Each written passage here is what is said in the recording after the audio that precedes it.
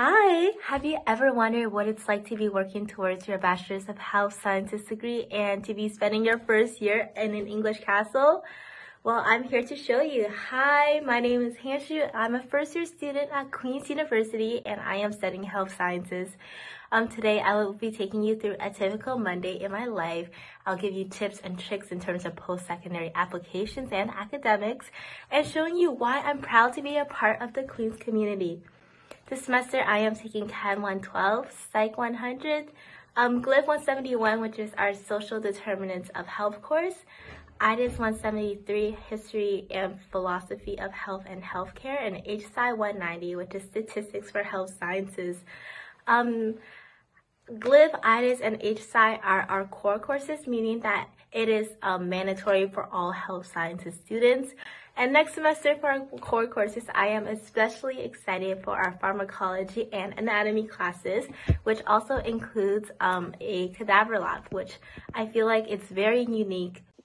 So as you can tell, I'm starting the day from my dorm room, and I typically like to spend a few minutes tidying up and packing my bag for a full day at the castle. I find that by having some form of routine and change of environment, I tend to focus better and work more efficiently. So I'm going to just get started with my day and see you guys very soon. So currently it's noon and I'm walking to the castle right now to get some food, study a bit before going to my first class of the day, which is Glyph, or Social Determinants of Health. I had a slower start to my day today because of my first class starting at 2 and spending the weekend traveling and early hours of the morning last night studying. I'm really excited to be showing you guys around the castle today.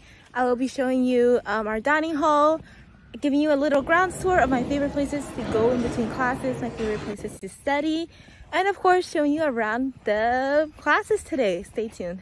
A few moments later. Today was surely a hectic day and I couldn't feel much of it, so let us sit down and I'll do a little rewind of my day while inserting some clips here and there that I've gotten in between the moments of hecticness. So as you can see, I started my day by cleaning my room to really mentally reset and prepare for the day ahead of me. And I like to head to the castle a little earlier than I really should be to really revise my notes for my classes of the day. And if I have any assessments, really prioritize on revising those notes. To really revise my notes for my... So the health sciences program, as you probably know, is built around the flipped learning approach. It is where you learn most of the content before class and apply the knowledge in class through discussions and group activities, which are sometimes marked. I find that I actually retain information better this way, which is why I do my reading and comprehension before classes as well for my standard arts and science faculty courses, standard arts and science, which are Chem 112 and Psychology 100. And this way I can really notice any gaps in my knowledge earlier and ask meaningful questions in class to increase my understanding.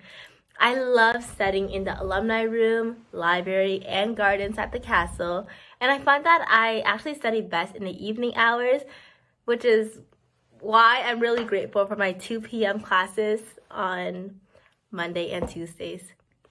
So at the BISC, what really makes us unique are our ELOs, or experimental learning opportunities.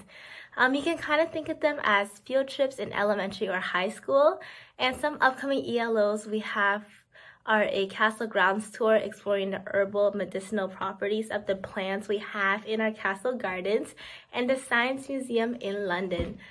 On the topic of trips, one of my favorite pastimes here is to travel, especially since my schedule is arranged so I have a 4-day week, meaning it's long weekend every weekend. Given our proximity to the train station and the school provided minibuses to local destinations, I tried to kind of plan a day trip every weekend with my friends when our academics allow. And some of our recent destinations includes Brighton, London, and seaside towns like Eastbourne.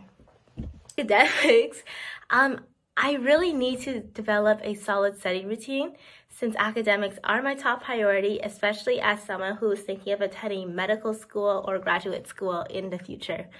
And what I love about the faculty of at Queens is really how student-centered they are.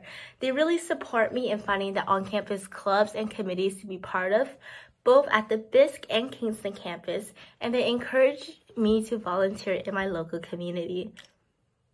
Now, what have I learned from the month I've been in university? I learned to prioritize and how to effectively manage my time. I learned what it means to be an active listener and participate in class, and I felt a true passion for what I am studying. As you can tell, I really feel at home at Queens Health Sciences, and I really hope you consider applying. In terms of kind of like academics, the program is becoming more and more competitive each year despite it not having a graduate class yet. If you're thinking of applying, aim for a top 6 average in the mid to high 90s or as high as possible. And in terms of the supplementary application, where in my year we had to answer 2 of the 3 provided prompts, really reflect on what makes you you. Think outside of the box and what makes you unique as a person. For example, any issues you feel strongly about, any work you've done either in or outside of school that you're especially proud of, any unique hobbies or interests that really shaped you as a person. Queens Health Science is all about collaboration, self-discipline, and forward upstream thinking, where we kind of identified a problem in healthcare, for example, to really prevent it from overwhelming the hospitals. So really make sure you channel that in your written responses. I hope to see some of you around campus soon.